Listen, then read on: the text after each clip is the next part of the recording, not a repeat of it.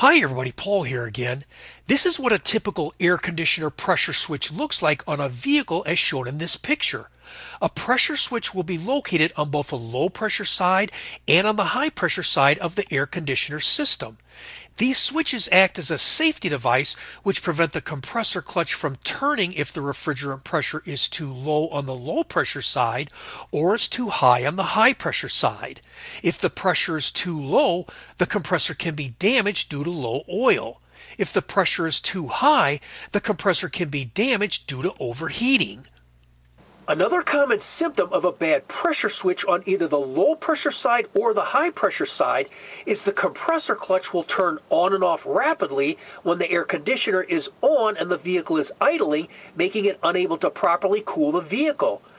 The easiest way to locate the pressure switch is to follow the AC lines coming out of the compressor. The larger line will be your low side pressure switch, and the smaller line will be your high side pressure switch.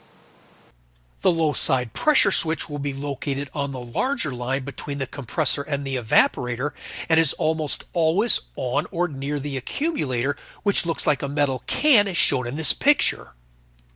The low side pressure switch can also be located directly on the compressor as shown in this picture. The low side pressure switch on this vehicle is located past the firewall here by the AC lines inside the dashboard. Removing the dashboard can require hours of labor, so before removing the dashboard, it would be wise to first have a repair shop check the low pressure switch with an advanced diagnostic scanner to confirm that the switch is bad. The high side pressure switch will be located on the smaller line and will usually be located at the front of the vehicle by the condenser.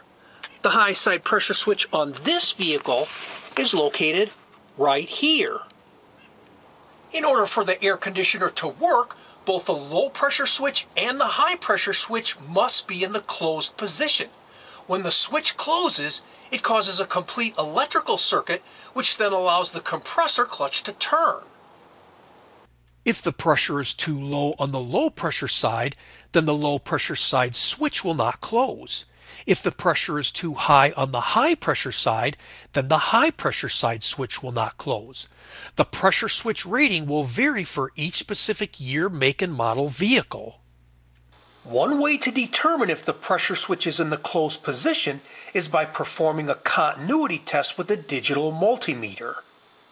A low pressure switch or a high pressure switch will have 2, 3, or 4 electrical contacts. For demonstration purposes, I'll first show how to perform a continuity test on this drawing with the test probes, and then I'll do an actual test. If you have 2 electrical contacts, then place the 2 test probes on the 2 electrical contacts. If the pressure switch is closed, this will cause continuity.